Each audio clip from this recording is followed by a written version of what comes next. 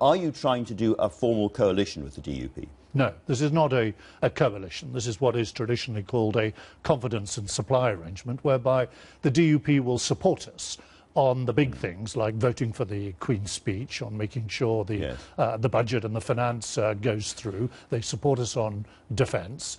On the big issues, they'll be supporting us. George Osborne suggested it would be chaotic now because line by line by line they will be coming and arguing about things with you. I think George is enjoying his job now as a commentator rather than a player on the pitch. We have to deal with the situation in the House of Commons that we have now. It's a minority government, but we'll be working extremely closely with the DUP. We've already started working on outline proposals so that we form a government with their support. Can I ask you, have you got an agreement?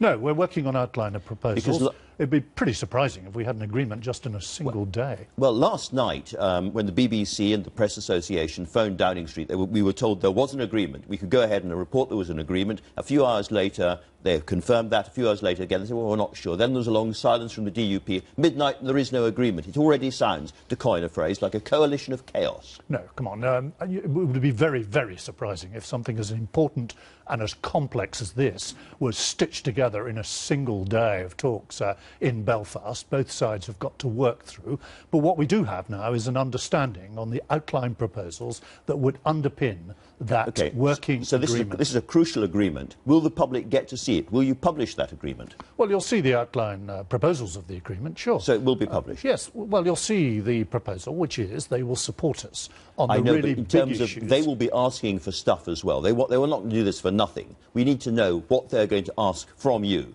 and whether you're going to give it to them. Well, they'll be making a statement too. They'll be explaining what their approach to these negotiations is as well. I'm not party to the negotiations, but they will be supporting us on the big issues, the big security and economic issues that face this country, and they will be helping us go into the Brexit negotiations and get the outcome that Britain wants. So these are your new close friends. Are you repulsed by gay people? Well, let's be very clear. Just because they're going to support us, they're agreeing to support us on the economic issues, the big economic and security issues facing this country, it doesn't mean that we now agree with all of their views. We don't. And you don't agree with that one? I mean, I can quote you, your new colleague, Ian Paisley Jr. I am pretty repulsed by gays and lesbianism. I think it's wrong. I think that those people harm themselves and, without a care about it, harm society. I hate what they do. And on that issue, and on abortion and women's rights and so forth, you are now in an alliance with a party which is extremely socially conservative and very, very different from the Conservative Party that David Cameron and George Osborne were trying to fashion not so long ago. We're not in government with the DUP. We're not in coalition with the DUP. They're going to support us, as I said, on the crucial economic and security issues that face this country. We do not agree, and we do not have to agree with any of their views on some of these social issues, and I certainly don't. Crucial economic and security issues, you said. Another big ise, of course, is the Northern Ireland peace process. And into that peace process is written that the British government has to be a neutral arbiter between the two sides, that you have to be fair and in the middle. How can you be fair and in the middle if you're relying on one of those parties, the DUP, for your very existence? Well, we've already had a friendship with the DUP that goes back many years before, this election.